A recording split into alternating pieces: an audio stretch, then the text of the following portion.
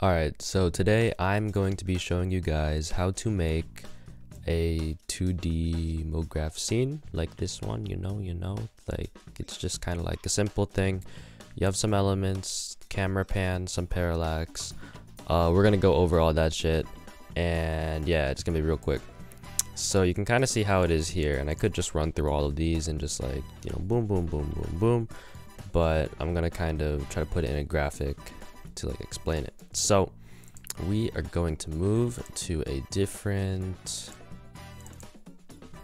project file just so I can, I guess, make an example. It's gonna be a really basic one, but I do have a graphic made for it right here, which basically, to make a 2D scene, or at least how I do it for mograph, is you kind of do it like layers. And I mean, it is kind of weird that we're using nodes and just simulating layers anyways, but that's kind of like my system.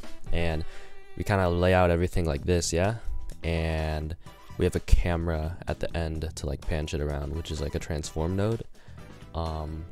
Yeah, and this is just like a really easy way to organize it, keep shit organized, I don't know, and just makes things easier to understand when you like go back to your compositions and try and make changes or other shit like that. So we're gonna do that right now. So first thing you want to do is start off with a background, and this is kind of important because this is the one. This node is gonna be the one that sets like your output. This is the thing that you're gonna be merging everything onto. So you need to make sure that this is your target resolution. This is what you start with. And let's just like, I guess let's just do like a quick example. We're just gonna have some text and we're gonna merge it onto the background like this. And how I like to have things set up, just like the graphic shows right here, is layers. So we kind of have like this, and we're just gonna like, let me just change the font to get to a font that I like. Boom, boom, boom, boom, boom. And I'm just gonna make a super quick example to make it kind of just like demonstrate, and okay, so this is kind of how it should be. This would be it. So yeah, background, we're gonna change the background color because I don't like black. I'm gonna do like let me see this blue color, okay? And we're not gonna be animating shit, so let's just get rid of that. So we have our spline, or no, no, we don't have a spline. Get rid of that. We got rid of that. Fuck, I just lost my train of thought, but we're gonna keep on going. So let's just get some text down, and we'll just figure stuff out right there. Boom, boom, boom, boom, boom, boom. And an important thing to notice, or to note down, is some of these nodes, like the text node, they have their own move tool. Don't touch it. Just don't touch it. Just leave it how it is. And I know it looks kind of weird right now how it is, but the ideal way to have it for like ultimate flexibility and shit is to have transform nodes for separate ones, and make sure that you label them to just keep track of them, because at least for me, how I do mograph is sometimes I use multiple transform nodes to get more complex movements. So I kind of either label them like pause for position, or like spin for like rotation, or just like the labeling the motion itself, like up, down, left, right. But so with this one, let's just leave this here, leave this over here, and move this like all the way over here, just to like showcase that like that's how you arrange shit in your scene. And then we add another transform in the end, and we could label that as our camera. And our camera, well, it's exactly what it sounds like.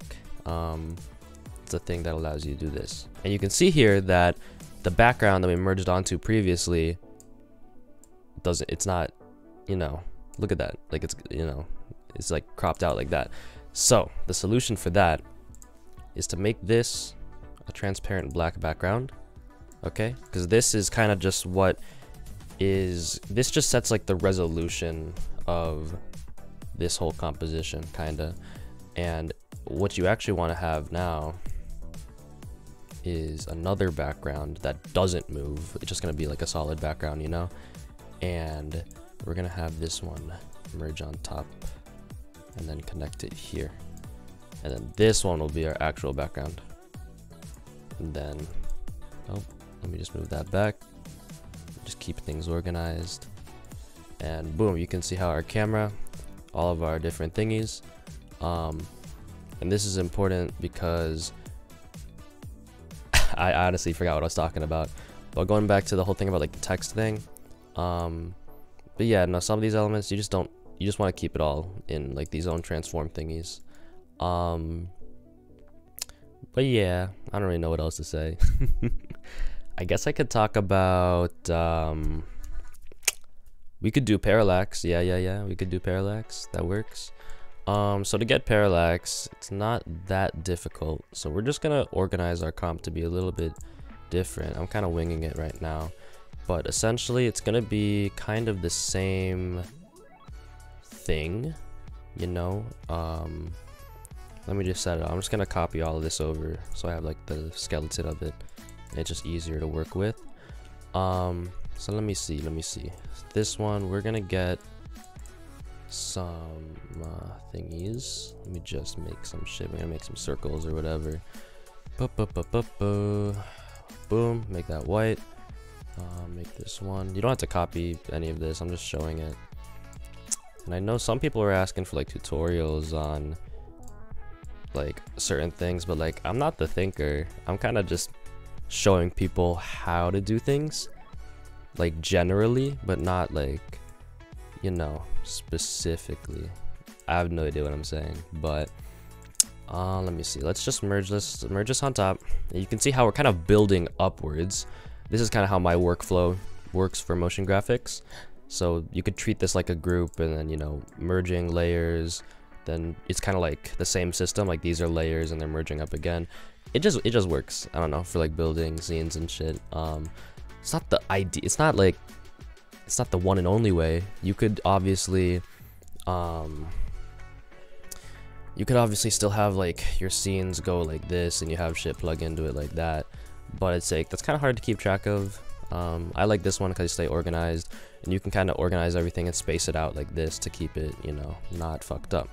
So, okay, we're talking about parallax. I got off topic, but for parallax, what you want to do is you want to copy your camera, Control C, and you want to make an instance of it, which is Control Shift V. So, boom, okay, and let's just connect this here and connect this here. And the way to get parallax, here, actually, let me arrange the things in this scene first. Let's just have this circle, we'll go right here. This circle, actually, we're not gonna, fuck it, we're not gonna touch it. Now, in order to get the parallax, what you want to do is add another transform. And, you know, always label your nodes so you stay organized and shit. So parallax, and the only thing that you are going to touch in this node is the size. Why does that work? Like, what's like, you know, what does this do? How does that introduce parallax? I guess I'll just show it right now. I'll try and like illustrate how it could do parallax. So I'm just gonna load up Affinity Photo and make a project. So let's say we have like a move, like a transform, and this is the path of it. So we're just gonna do like wah wah wah wah wah wah, like this, right? Let's do it kind of small. And for the parallax, why we have the size, like why we change the size of the thingy of this, like of all of the entire scene, about like, you know, after the camera, is, so let's copy and paste. So let's say we increase the size, right? And you see it kind of does this, like, you know, it kind of moves fast, like the same transform, but it's kind of like this. We do the same shit again, and we do it downwards, like we scale it down. You see how it creates that, you know, depth parallax shit. It's not an actual camera. You're not going to be able to do any like 3D movements aside from just panning around, but it gives you that illusion. So we're going to do that. I don't really know what value to set this to, but this is going to be like in the foreground. So we're going to set the parallax or the size to like 1.7 or something. It might be like a really over exaggerated. Oh well, it'd be like that. Let's just get our circles in the spots that we want it. When you're doing parallax, you do want to set the parallax first and then add all your other thingies, just because.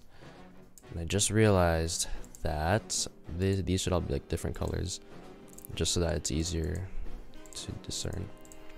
And you can see here when we move the camera around, there is a parallax effect for the thing. I know this is such like a shitty example, and I did not really plan out, like I don't have an example scene aside from the original mograph, so this one's kind of ass, but that is how you get the parallax, you know, and you have like your one camera Look at it. Look at go.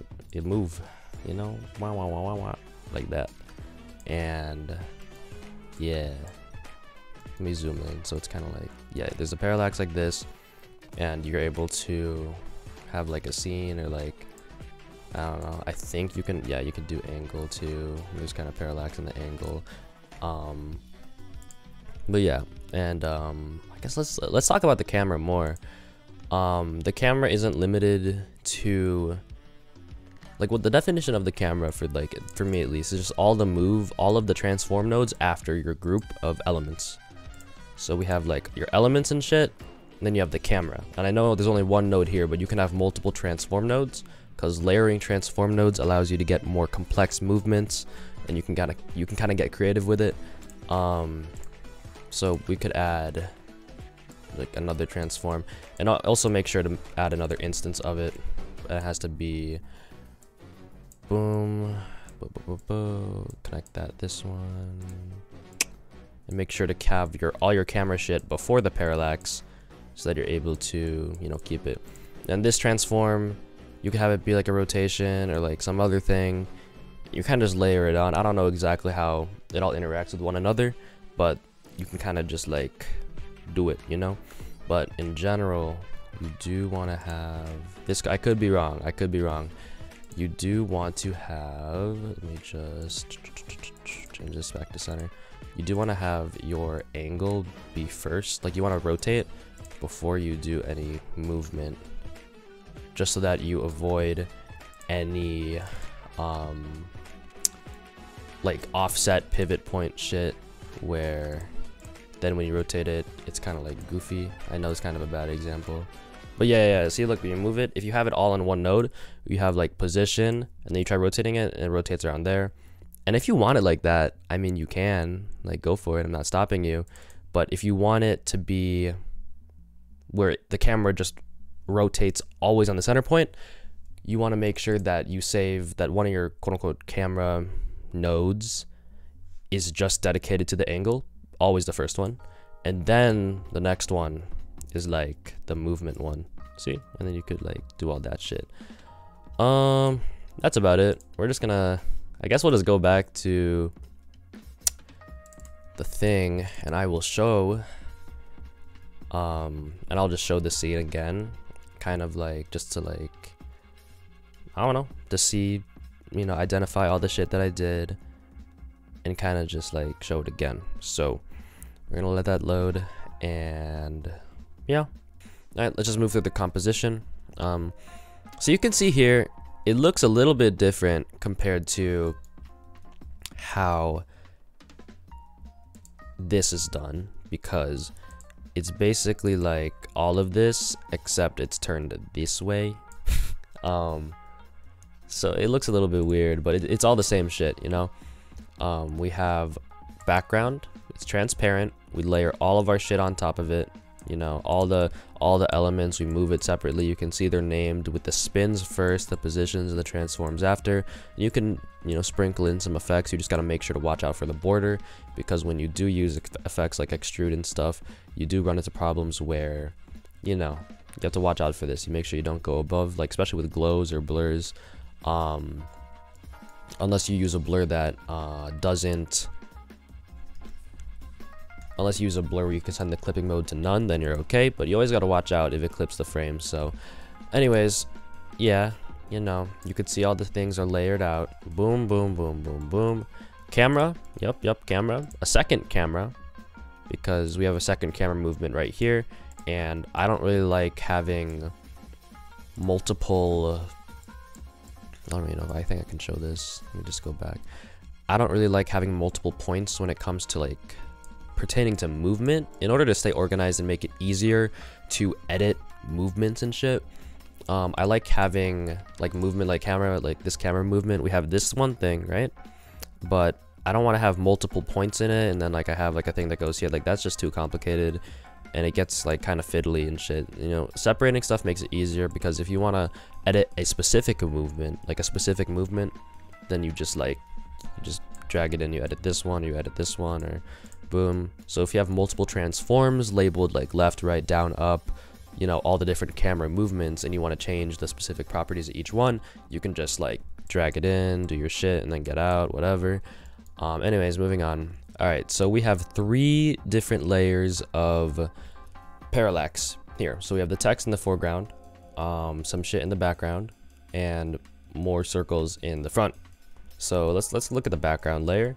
We have blank background, of course. We have this thingy right here, this really small thing in the back, and yeah. Let me just bring that shit up. I don't know, I kind of lost my train of thought, so I'm trying to get back into it. Also keeping track of my PC to make sure it doesn't die. But you can see how all the individual movements kind of move together. But let's look at the parallax node. You can see here, if I can find it, this one, see? Parallax node, why is the angle, whatever, whatever. The size, 0.72, so it's like slight parallax, how, you know, it's scaled down, so the movement's going to be less than the original camera. Then for this parallax, it's 1.25, so it's slightly bigger. And from the graphic that I showed earlier, the little picture that I just made, you know, it's going to be faster. So yeah, I guess I could show that right now. Let me just, and it's really slight because I didn't really do it, but there's a parallax effect. You more back, the back circle,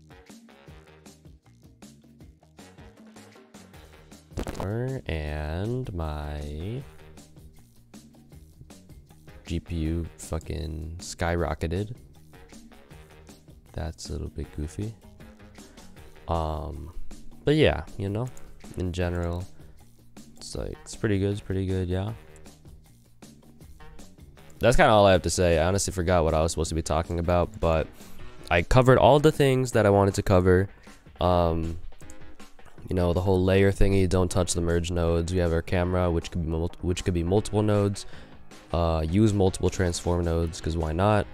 And just stay organized. You know, these are all like, I mean, I know in this mograph project I kind of used some different things. Instead of the regular layered stuff that I do, I decided I wanted to do a lot of 3D, because you can do it in 3D if you want to. It's a lot messier, but I mean, go for it. But you can just stay kind of organized with, you know, the whole layer method and just kind of grouping things separately, you know? Like even in this one, in this, you can kind of tell where each individual scene is. It goes one's here, one's here, one's here, one's here, one's here, all that. Another thing, if you're making mograph, would be that switch nodes or switch fuses are the nodes that you use to cut in between scenes. You can see here that's like that's the only way you're gonna cut in between like multiple compositions effectively, and it's also how you it's just the right way to do it, you know, because, you know, boom boom, it shuts off this input so it doesn't render anything else before it, and then it goes to the next one, and yeah, that's it. I'm literally done. Goodbye.